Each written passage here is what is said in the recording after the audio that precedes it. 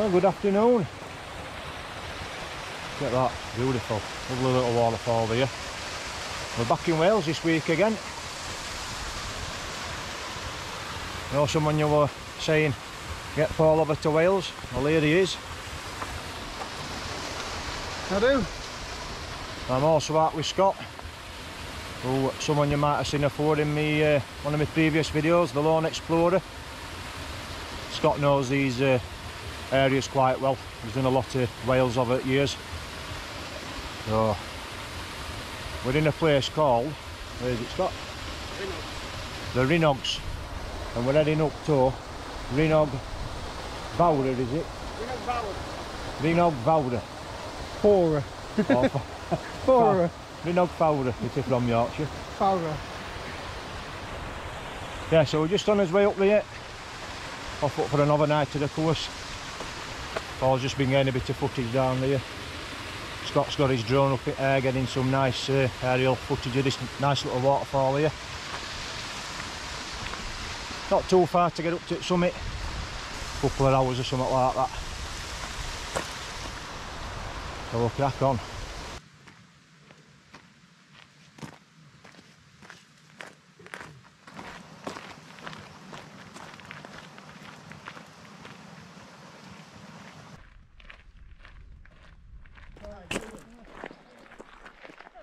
There we have it, getting a good view of where we're heading off up to.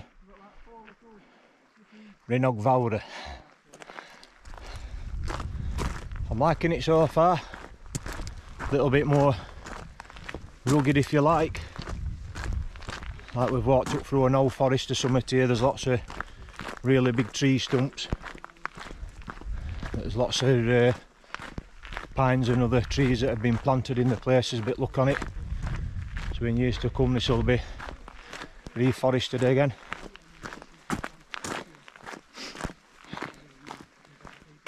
Really big tree stump there, as I've just been saying. So there must have been some really big trees through here at one time or another. It's glad to see that they're planting all these pines and all these other trees.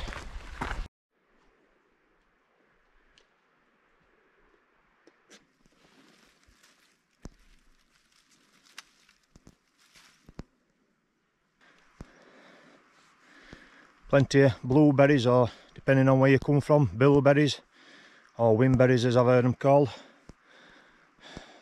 Quite high in vitamin C, them, nice and sweet.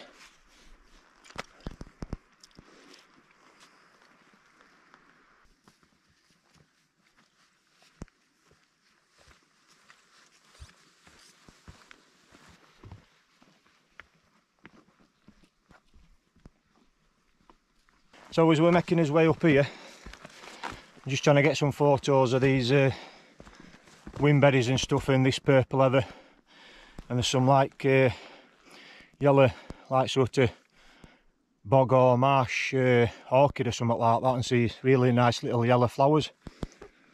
But air's that still, there's no breeze at all, and midges are out. And I'm glad that just before I come out I thought I'm going to put my minge net in, so I've fetched my minge net for my head. But we're hoping there might be a bit of breeze up tops. Fingers crossed.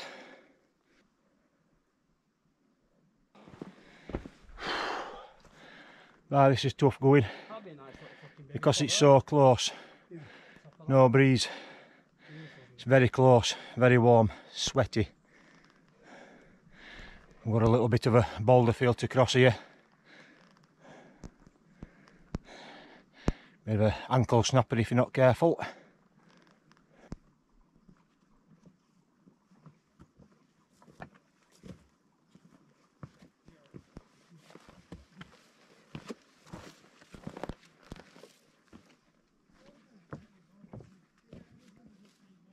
So we've reached a little lake up here, or town, or whatever you want to call it. I think it's called Lindu.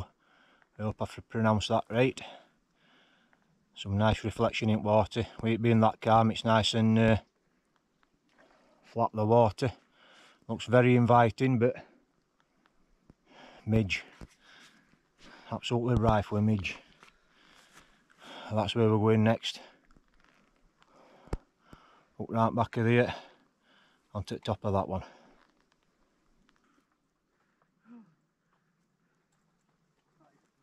So as we're making our way around this lindow, we've just traversed this slanted piece of rock here. And then what we're going to do is, I don't know if you can see, but we're going to make our way off up there. The path carries on outside at Tarn, all this lindow, and up round that side, but what we've decided to do is head the shorter, more direct route up there. Bit of a little scramble, but just take his time, take it steady. Looks like it could be enjoyable. All you need is a midge to break your concentration, innit?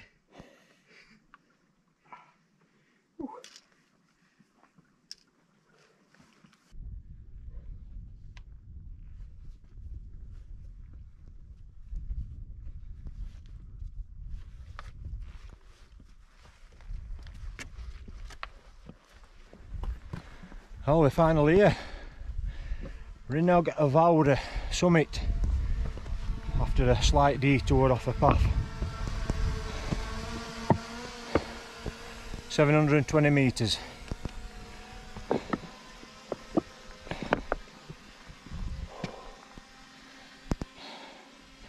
What a view it is from up here and all.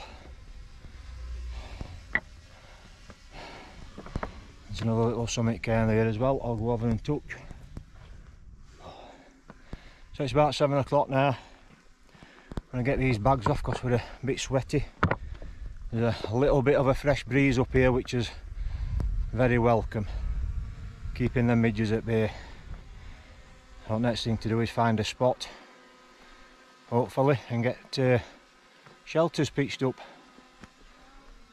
Right then, well, we finally found a few spots apiece.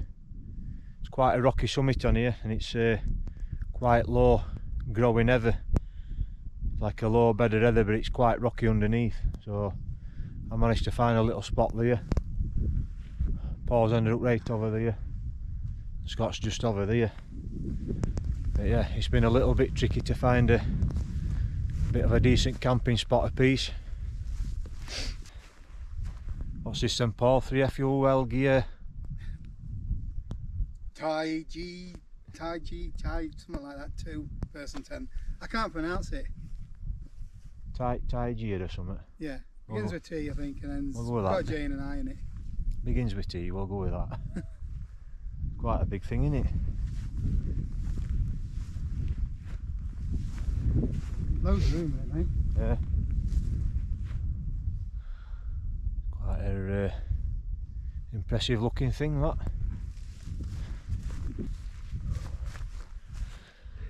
Then Scott's in the Durston X Mid 1. I really like this thing. Could be a future purchase, one of these.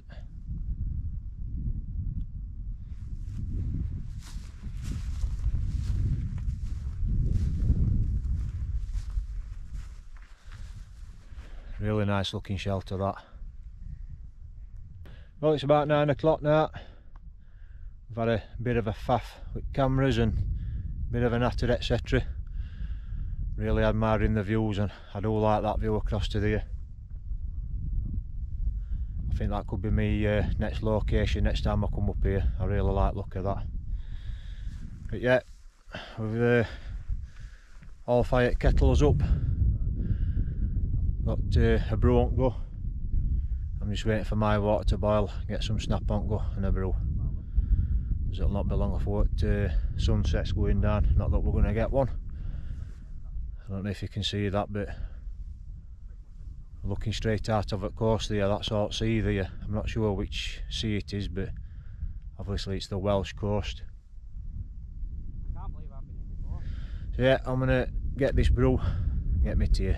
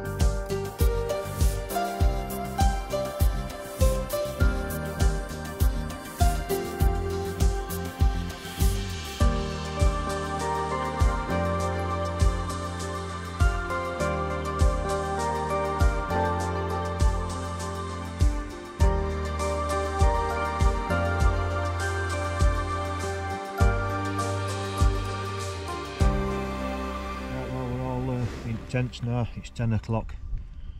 We had a bit of a callop at summit and that, in hope we might have got a bit of a sunset, but we didn't get much on. It's far too much cloud and it's really hazy. We had a little bit of colour in sky, but not to shout home about. So yeah, I've just stuck kettle on, a little bit of chocolate, and we'll be eating the pillow. I don't think we're on for a sunrise in the morning. Check forecast and it's going to be cloudy again in the morning, like, so no alarms for sunrises. I'll just sleep through and get up when we get up.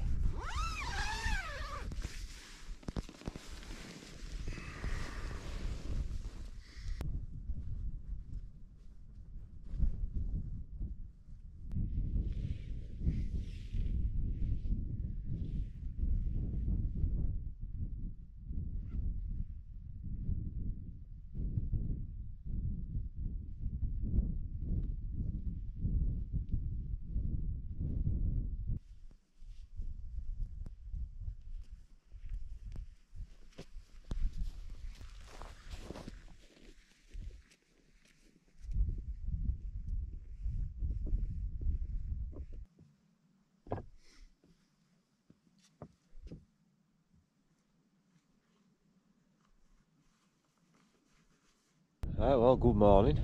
It's 6:30. Had a really nice sleep there. Like I was saying last off, we're having a bit of a talk up here, just at summit, me, Scott and Paul. And we retired to tents, had a brew, a bit of chocolate, got my head down. I think it was somewhere around about 10 or something like that. Had a real good sleep there, real good sleep. Wind got up a little bit during night. Wind's changed direction just a little bit, but all in all, a really good night. Some real nice atmospheric cloud this morning, as you can see. But it's a nice morning. So what I'm going to do now is I'm going to go and get my son a bit of breakfast, get a kettle on and get a brew on. I think I'll set you up to get some time lapses on this nice cloud.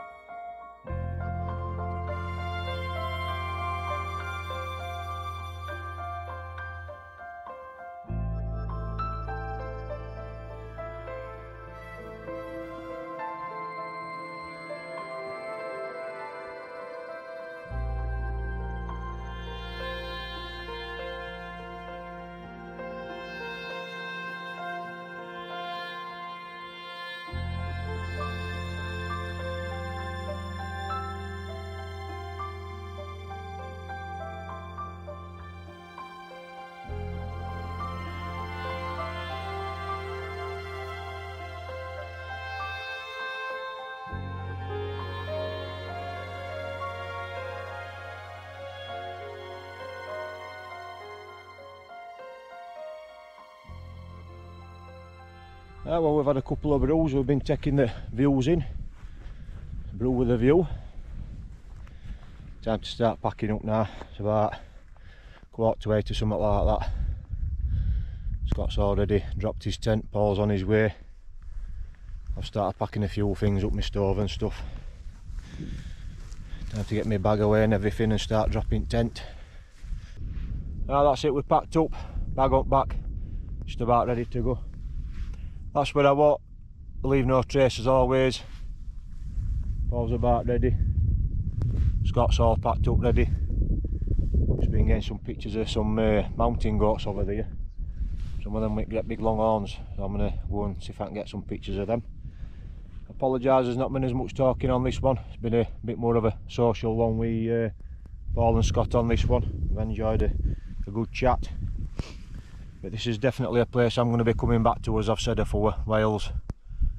I'm going to might even get some winter camps in up here. Rhinogs, however it's pronounced. It's a beautiful area, very remote and rugged. And this is going to be my last video for quite a while, to be honest, about a month. I've got another week at work, then I'm on holiday for 2 weeks, and then obviously I've got a week at work to come back, and then I'll be back into it. So until I see you next time, I'll leave you with that view. Absolutely stunning. I'll see you next time. Thanks for watching.